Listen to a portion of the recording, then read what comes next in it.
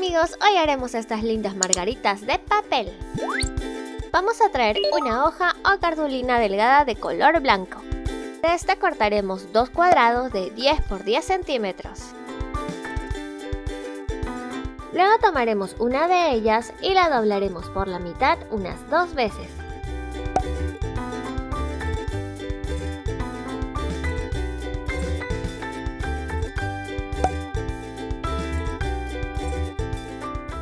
Cuando nos quede un cuadradito, lo doblaremos una vez más, pero en sentido diagonal.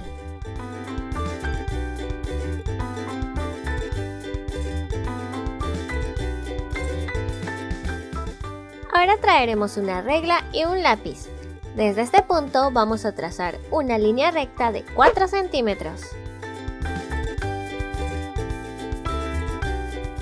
Luego y desde el mismo punto colocaremos dos guías.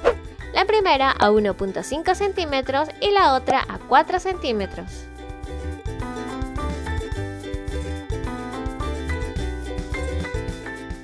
De ahí sobre la primera guía dibujaremos una curva.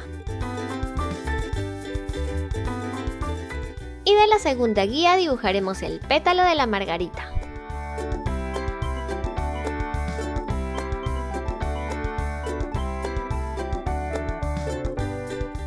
Luego lo cortaremos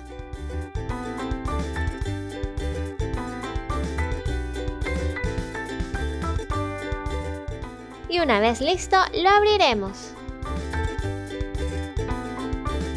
Como pueden ver, así nos quedan los pétalos de la margarita. Y para darle un efecto más realista, cada pétalo lo marcaremos o doblaremos a la mitad.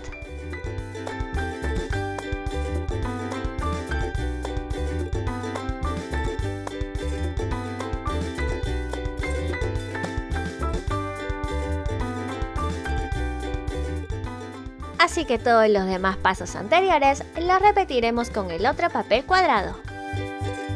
Ahora pegaremos uno de los pétalos encima del otro.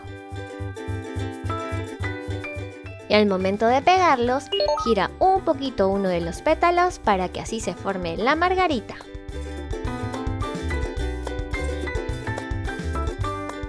Lo que le faltaría a la margarita es su centro.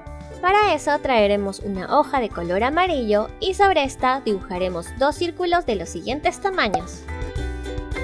Luego cortaremos el círculo más pequeño con una tijera de zigzag, mientras el más grande con una tijera normal.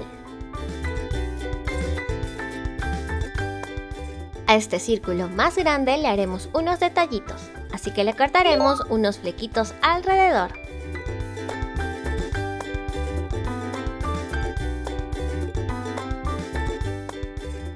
Luego tomaremos un lápiz o un palito y comenzaremos a ondear este circulito.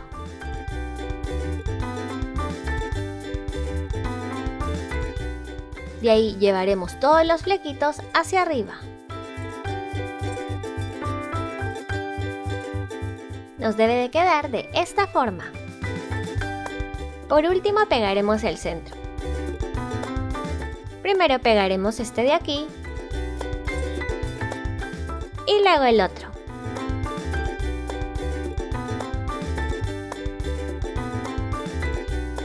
Acomodaremos bien los flequitos.